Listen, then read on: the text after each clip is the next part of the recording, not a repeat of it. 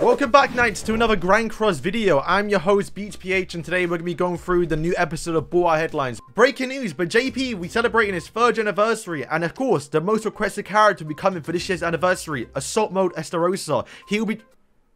Wait, we're doing Elizabeth again? We did that for the first year. But we have SDSGC already in game, why are we doing... Light Bloody Elizabeth will be joining the roster as the first light type character, and she has been revealed by this new artwork right now on the screen. As you can see, they've clearly indicated that she's going to be the first light type character, and if you want to see my breakdown of what she actually could look like in game, then I highly recommend watching this video right here to get up to date about how this character could work in the game. Okay, so all jokes aside, we're going to keep the background because, well, we're in the studio, so we might as well keep it. But yes, Light Elizabeth will be the anniversary character, and we kind of knew this.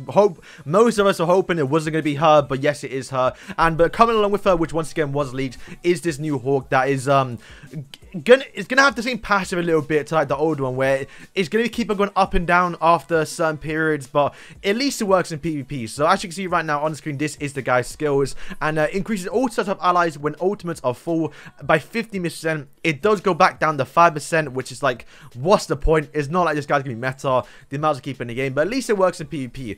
The artwork for the character though does look pretty good. It looks like he's gonna do like an aura, and it also has his demon form basically. But the first skill looks like to be somewhat of a decent counter, a little bit towards Red Diane, the festival one. So that is we'll see how well he works in game. It might be a usable character. And then the second one is to increase shatter onto all enemies. Once again, I'm not too sure how the character stats are. I've never used Hawk, so maybe that does some damage, but I doubt it. But I mean, to be fair, at least he's free and the animations might look good. And then the ultimate at the bottom is to inflict damage and also decrease hate rate stats by 40%, which could be quite good against Diane or even Purgatory Bond. So for the past 2 days now, Netmarble has been teasing a new banner be coming for this 3rd year anniversary, which will be a free banner a lot of us can summon for. And boys, this is outrageous. When I first heard about it, I thought, nah, surely not. Who's at Netmarble doing this? Because this is not Netmarble we know, right? But as you can see on the screen now, this is the banner. So essentially, every single day for 11 days, you're gonna get 1 free multi, and then that will cover up to around 420 diamonds worth. So the finish rotation to get your guaranteed copy of Gopher or Zeldris,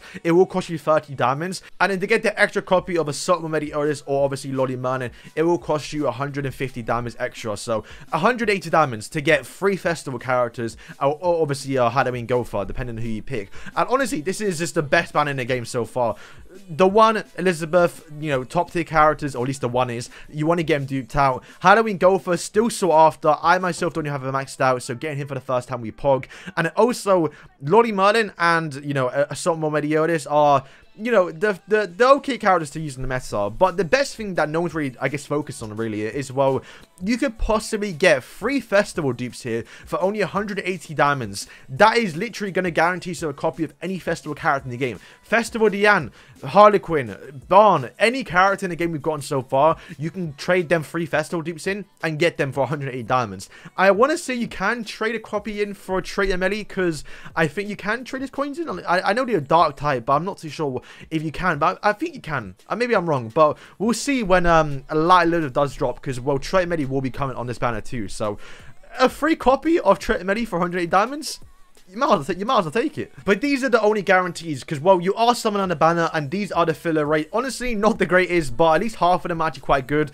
Elet's there, the Red Christmas Liz, even Miguelda, Brunhild, you want to get duped out a little bit, Red Matrona. Just a good banner if you get them. So half the banner is basically dog shit, but the other half is quite good. And getting, for most of us, I would assume will be Red Liz or even Blue Elet for the first time. Wouldn't be too bad. Plus, you kind of want to get more dupes from Miguelda just to get maximum damage in the bird and also the guild boss. So this is yeah, already starting off really, really good. But that's not it, boys, because we are going to get to vote for who can be on the JP anniversary banner. And, well, it's going to be a sham. I'll be real with you lot right now. It's going to be a sham on global, because we're going to get the shocking banner, because you can vote for 1 festival character and also 3 normal characters. So the 3 normal characters for most of us would probably easily be, you know, Tamio and Sario, the new ones. And then the 3rd character, there's no really rare enough to be worried. I mean, maybe SDSGC, or not SDSGC, Chandler. Maybe you vote for Elet, because she's still kind of rare, but no one really wants her. But yeah, no one really cares about the 3rd character. But as long as Tamio and Sario are the top 2 or even the top 15,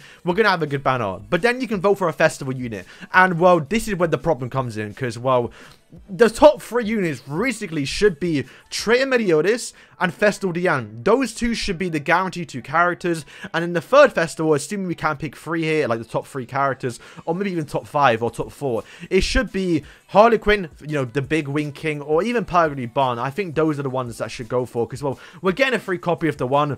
We shouldn't really be voting for the 1, but maybe he'll probably be there. I don't mind too much, but as long as it's Diane and Traitor Melee, then that's you know, Pog. But, whoa, Global are a bunch of trolls and a bunch of idiots. And, well, on our banner, we're probably going to get Festival Soldiers, Assault Meliodas for our top 2 festival characters. The 1's definitely going to be there for Global because they just love voting for Escanor.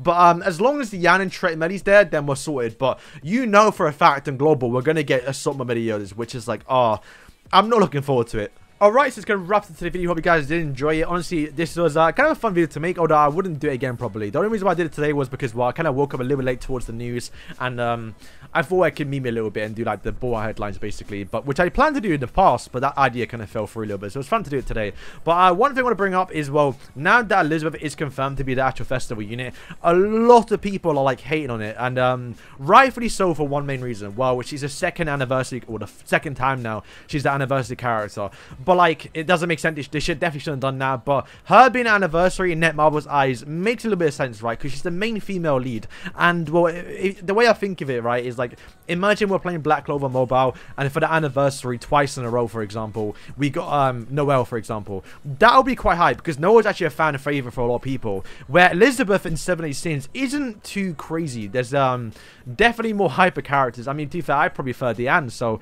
it's definitely a tricky situation towards Netmarble, but it does make sense to get obviously Light Elizabeth right after Dark Traitor Meliodas. It makes sense to start the theme up, and they kind of wanted to make the light theme a big anniversary thing, which a lot of people thinking we should have got Mael, and I'll say right now we shouldn't, and we shouldn't get him for another few months now, because story mode content wise, he doesn't appear for a little bit. At least for him, I think it makes sense to actually to get him when they do the reveal in story mode, because it's kind of like a big plot twist compared to getting Purgatory Barn and also Festival King a lot earlier, because they actually appear after Mael. So you know, we definitely could get Mael anytime soon, but I think the way I see it is we should get him after Estarossa. It's kind of like getting Ultimate the 1 as a unit that before getting the actual the 1. Like, you know, you kind of have to build up to the power scale a little bit. So we definitely should get Holy Estarossa first, probably actually around July, and then I'd imagine we would probably get, you know, Mael probably for the actual New Year's banner, because the New Year's banner seems to be quite hype. We got Assault Meliodas, then we got Traitor Meliodas. So